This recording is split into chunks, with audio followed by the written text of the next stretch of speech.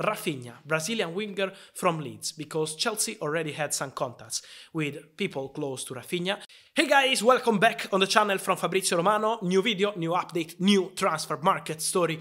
Together, it's time to talk about Chelsea, because we know that there are key weeks for Chelsea future. Roman Abramovich decided to sell the club. This is already official, so let's see who will be the new Chelsea owner in the next days. We will have final answer at this point, but it's important to see also what happens on the transfer market. So what's next for Chelsea? Because we know about contract situation. Chelsea will need to make a final decision, for example, on Tony Rudiger. They know that Azpilicueta is close to join Barca, that Andreas Christensen is on his way to Barca too. But what's next for the potential new signings? What happens in March for Chelsea? Let's talk about it together.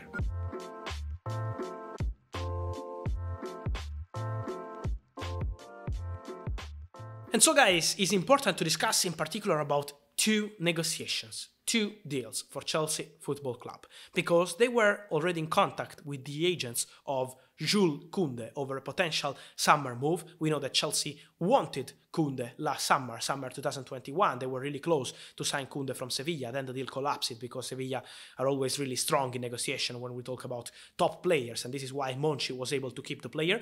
But at the same point, Chelsea were already in contact with the agent of Koundé to try again in summer 2022, in the next few months.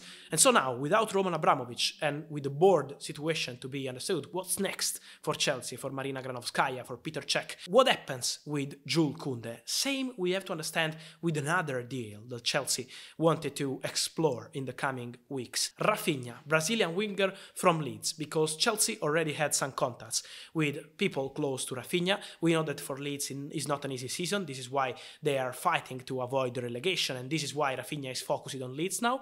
But many clubs are interested in signing him for the summer. Chelsea, Liverpool, Barcelona in Spain, so a lot of clubs are in the race. But Chelsea wanted to explore this possibility with his agents. But now, with Roman Abramovich selling the club, maybe this process will be slow for Chelsea and will need some time before we will know what happens also with Rafinha, with Jules Koundé, and with the next steps for Chelsea transfer market. But I'm sure that in March we'll have final answers on Chelsea future, on Chelsea new owner, and then in April the transfer market process will start with Chelsea. Also, Thomas Tuchel said in press conference that they are not in advanced stages for any negotiation looking for the summer, so it will take some time, but for Chelsea we'll do new signings in the summer, even with Roman Abramovich selling the club.